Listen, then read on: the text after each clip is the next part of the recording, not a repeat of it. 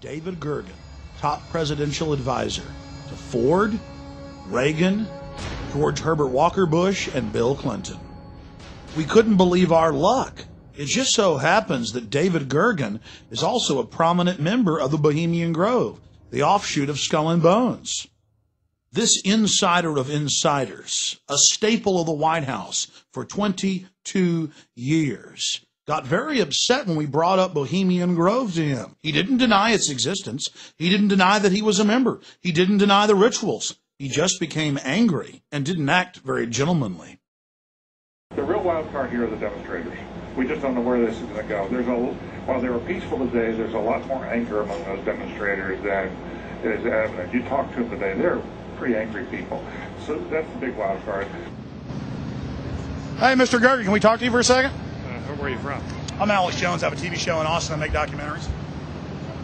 Just a few questions about the convention. Yeah, well, is there a camera or are you? Yeah, right there. Just about. Yeah, but I just want to get your permission first. Here. Okay. It's local. I've got. No, I understand. Just about a minute or two. Okay, great. We're talking to David Gergen, and he has advised several presidents, and of course has written quite a few books, and is I would call you a political pundit or researcher. Commentary at Over the Hill, whatever. Okay. How long have you been in New York? About 4 hours. What do you think of this circus? Well, I haven't seen all the protests yet, but I've never seen as much security for a convention as we have here. And it's, the city's almost closed down. I think it's remarkable. I think it's an unfortunate turn for politics that we have to have this many police around. There's been a lot of news articles and reports saying that there's a heightened risk of terror attacks. Do you think that's? Do you think there's a chance of that? Or I think. Well, listen, they just arrested. I think they're broken up some plot allegedly to somebody wanted to blow up subways. Yeah, I think it's a very real danger. And you've got Madison Square Garden is sitting right, basically on top of a train station, and Boston Convention was right on top of a train station. I just have to remember that trains are very accessible, vulnerable, and that's what happened in Spain. They went after trains and they blew some trains up, and it wasn't very expensive. So I think there's that danger, but I think the police are on top of it. They're treating this as a special security event, which means there's not only the obvious police around, but believe me, there's a lot of private stuff going on here. Okay, one last question. I read a Washington Times article many years ago where you had a comment about the organization, and then now it's been in the Wall Street Journal, it's been in a lot of different newspapers, and that's the Bohemian Grove. And back in, 1996, when you joined as a Clinton advisor, the Republicans were criticizing you. Oh, what about Bohemian Grove? And then you countered them by saying, "Hey, I don't run around in the woods naked." What did that mean? Here is the before-mentioned Washington Times article where he said, "I didn't run around naked like they do." I don't know what quote you're referring to. I'm not aware of any quote like that. Listen, I am a happy member of the Bohemian Grove. I like the folks who come there, and it's really inappropriate for me to talk about the group beyond that. Thank you. Have you been there for the ceremony with the cremation of care? Frankly, I don't think that's something I need to talk to you about. Bohemia, we thank thee for thy adjuration.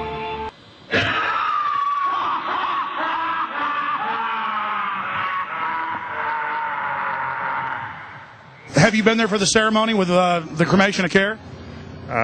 Frankly, I don't think that's something I need to talk to you about. Really? That's right.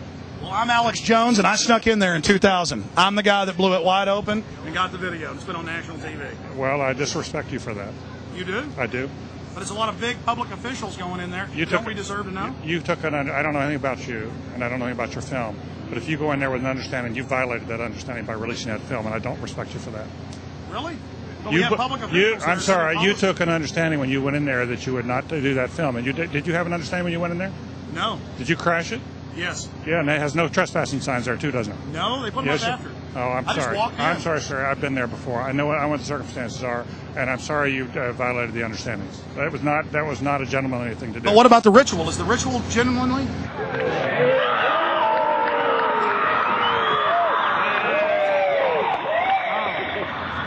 Sir, everything. I don't owe you this comment. I know. I appreciate it. This is what's called ambush journalism, and I disrespect you for that as well. So thank you ever and goodbye. Been in the ritual? That's none of your damn business. Oh, That's right. Listen. You go around and make understandings with people and violate them. You ambush people on the streets, and that's inappropriate form of journalism. If you wish to practice that, that's fine, but don't ask others to respect you for it. If you want to, you can do. You're a free American, like anything you want. If you want to be uncivil and rude and ungentlemanly, that's up to you. But don't expect the rest of us to say, "Oh well, you're there, Mr. Gergen." I'm sorry, nobody sets policy in there. We try to be gentlemen, and obviously, you don't belong there. Weaving spiders come out here? Yeah, that is a three-pointer. Woo! Boy, I hit the hot button. Mr. Gergen, have a wonderful life. Say hi to Moloch for me, Canaanite deity, and I'll see you at Eyes Wide Shut, baby. Bye-bye. Get his face, get his face, get his face. Get his face, get in there and get his face.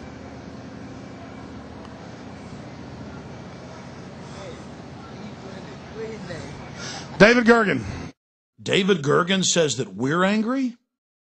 The real wild card here are the demonstrators. We just don't know where this is going to go. While they were peaceful today, there's a lot more anger among those demonstrators than is evident. You talk to them today, they're pretty angry people. So that's a big wild card. Thank you and goodbye. Been in the ritual? That's none of your damn business. It's none of your damn business. Oh, That's right. Listen. just look at him. That's a face keeping a lot of secrets. He's got some stories to tell. And remember that Washington Times article? It talked about all the other organizations that he resigned from. It mentions the Trilateral Commission, the Council on Foreign Relations, all of them groups dedicated to setting up a world government and destroying American sovereignty.